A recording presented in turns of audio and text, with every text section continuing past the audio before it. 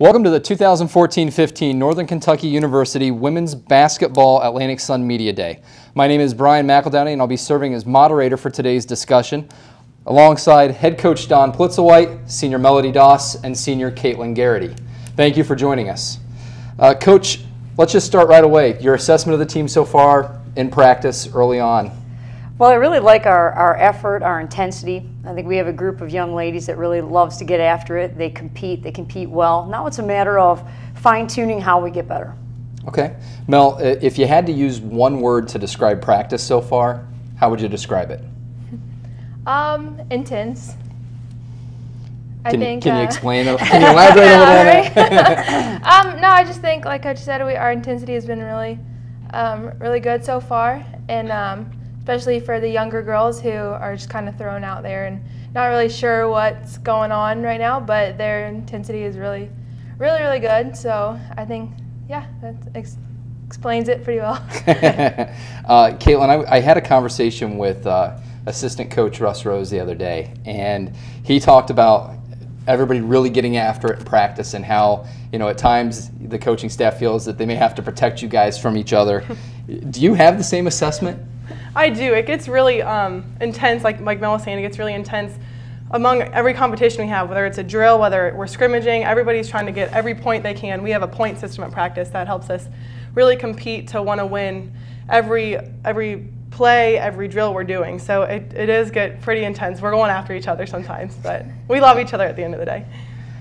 Coach, sitting next to you, you've got Mel, first team all-conference last year, preseason all-conference. She was the fan-voted player of the year.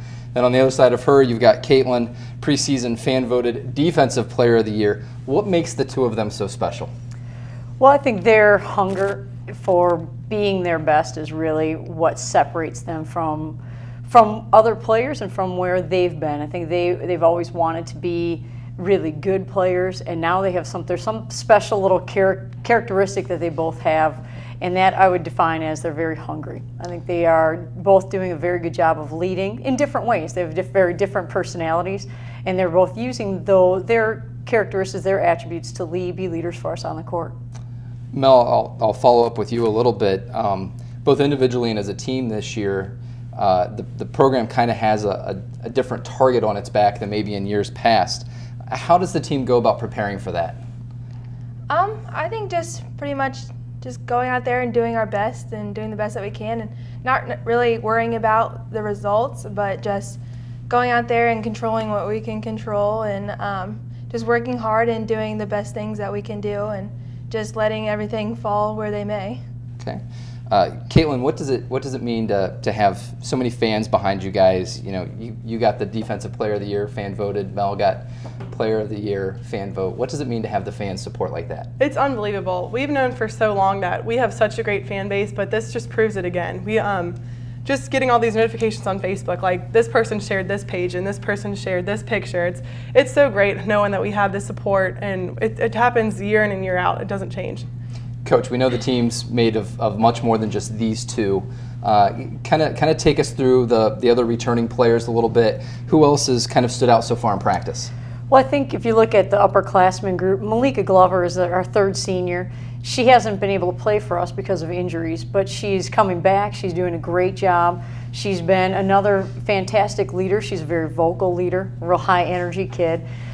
In our junior class, our other upperclassmen, we have Christine Roush, who started for us for her first 2 years. Her sister, Courtney Roush, who has been a great practice player for us and continues to improve, and it really sets a tone defensively for us and practices a lot.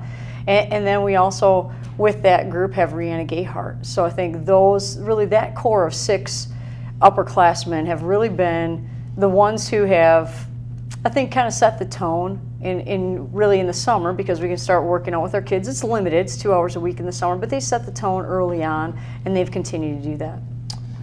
Kaitlyn, I'm going to come back to you real quick, kind of put you on the spot here.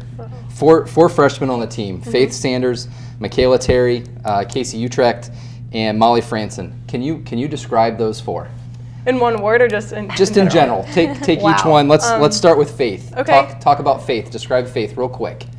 Real quick, Faith on the front is the goofiest girl I've ever met, but she works as hard as anybody. So she's definitely getting after it. She wants to win. She wants to get better, but underneath, she's just the goofiest girl ever. She's hysterical. Okay, let's move on to Michaela Terry. Okay, Michaela on her front is complete opposite. She's quiet, still loves to work hard, wants to get after it. She's quiet, but we're definitely bringing her out of her shell, and it's really looking good for Michaela. And let's move on to Casey now. Casey, she's definitely stepped up at the beginning of preseason before game start. She's becoming very vocal in practice, and she's looking really great. It's definitely coming along for her. And then finally, Molly. Molly, she is just like Casey. She's becoming very vocal in practice. She definitely is getting to know what we're expecting from her as a freshman or as any player on the court, and she's really working hard to get to be where she needs to be. Good. Coach, you also had the services of Gerrety Davis this year. How do you anticipate her impacting the team? Well, I think Gerrety's trying to figure that out right now, as we are. I think we approach things a little bit differently in the respect that right now we're trying to put our players in situations and see in practice scenarios, what do they naturally do? And then how can we modify what we run to really suit them? And so right now it's kind of a learning process for us, but she's someone who's run a motion offense. She was a great player at Youngstown State, a real aggressive player, created a great deal for her teammates, but also had the ability to score it. And so I anticipate that she'll, once she's comfortable with, because it is, while she is an advantage and that she's played in a motion offense before, it was a little bit different flavor, a little bit different kind of mannerisms, if you will, on the court, a little different look. And so now it's just a matter of figuring that out. But I know she's someone who really just wants, as these two young ladies do, just really wants a team to excel and be their best. Okay.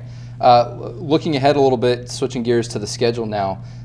Non-conference schedule, 7 opponents who participated in the postseason: Akron, Kentucky, Wright State in the NCAA, Marquette and Delaware in the WNIT, Grand Canyon and IPFW also played in the WBI. What were you looking for when you pieced together your non-conference schedule? Well, we're certainly looking to challenge our players. Our goal is obviously to be the best that we can be, and in order to do that, we need to play against the best competition that we can face. And so we feel really good about our non-conference schedule in terms of being able to play some teams that can help us prepare for our conference season. And so, you know, we're excited about it, but I think it's also helped with the intensity of our practices because we understand. I think our players have done a very good job of understanding that as soon as we open up on November 13th, we're playing against some very good teams. Mel, when you saw the schedule for the first time, what really stood out to you? Definitely the Kentucky game. I think that's going to be a lot of fun to go down there and play against them. It's going to be challenging, like Coach said, but I think me as well as the other girls are definitely looking forward to it and just ready to step up to the challenges that we're going to face with our non-conference schedule. And it's just going to be a lot of fun to compete against these teams and just to know that we're only going to get better for our conference teams. Well, and preseason predicted 3rd overall, predicted to finish 3rd in the conference. Expectations a little bit different this season. We kind of touched on base on that a little bit before. How do you go about preparing for the season? Coach, since I talked to the players about it already, how do you go about preparing for the season with a little higher expectations than in years past? Well, we're a little bit different than we were the first year that we were here at Northern Kentucky and the first year in the Atlantic Sun. We had a team that had a very different makeup. We had a lot of post players, and so we ran a system that really suited our personnel. Last year we tweaked the system and moved into more of a motion offense type of play. This year we have a lot of players who've played in that. So last year I felt like at this time of the season we probably were minoring in the majors. We were introducing a lot of different concepts, and so there was a lot thrown at our players. Where this year it's a little bit different, where we've maybe really majored in some of the minor details. And so what we've done is try to really focus on certain areas within our offense or certain areas within our defense and really focus on small, minute details, which will really help us get better. So it's a very different, I guess, approach in some ways, although we're doing the same types of drills, but maybe the focus is a little different. Well, and I'm going to throw this out to all three of you. Not only is the focus on the court a little bit different, but expectations are going to be different. First year eligible to participate in the ASUN tournament. What does that mean? How much excitement has that brought to the gym? Coach, we'll go ahead and start with you.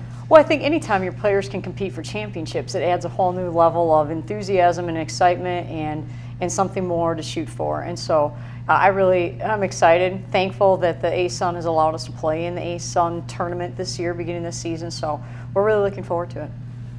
I think it's definitely exciting, it being Kate and I's last year, and for this opportunity to arise. I think it's really exciting for us, and it just gives us another thing to shoot for and to work hard for, and I can't wait to get started. It's a perfect closing, like Mel said, for us to begin in Division II and get to experience the NCAA tournament. Now we get to go, it's not exactly the same, but it's the conference tournament, and it's just as exciting, and it'll be so great to compete for that championship that we can hopefully get to obtain. That would be great. Well, you guys both just touched upon it as well. I'll stick with the two of you, but you guys have been in a kind of a great little scenario here where your first year as part of the program was Division II NCAA tournament. You've got to see the progression. What's that been? What has the transition been like for the two of you, and what has it meant to you guys as players and individuals to have gone through it? I think it's really cool just to be a part of the program and just to see everything grow and to see where it's headed. I think it's really cool to be a part of that. And like you said, starting off with Division II and then ending where we're at right now, I think, and being able to compete in the ASUN tournament, I think that's just, it's an awesome feeling, and it's very exciting, like I said, to be a part of it and just to see the program grow like it is. We've had a lot thrown at us over the years, from finding out we were moving to Division I, then getting a new coach, and just that adjustment was difficult at times, but it was great knowing that Mel was always with me, or even the rest of our teammates always had our backs, and we all got through it together. And now that we're progressing towards like championships and postseason play, it's so exciting getting to see how far we've come in this process. Well, Coach, Mel, Kaitlyn, thank you for taking the time to speak with us today. Good luck this season. On behalf of Head Coach Dawn Plitzuweit, Melody Doss, Kaitlyn Gerrety, I'm Brian McEldowney. Thank you for joining us today, and as always, go Norse.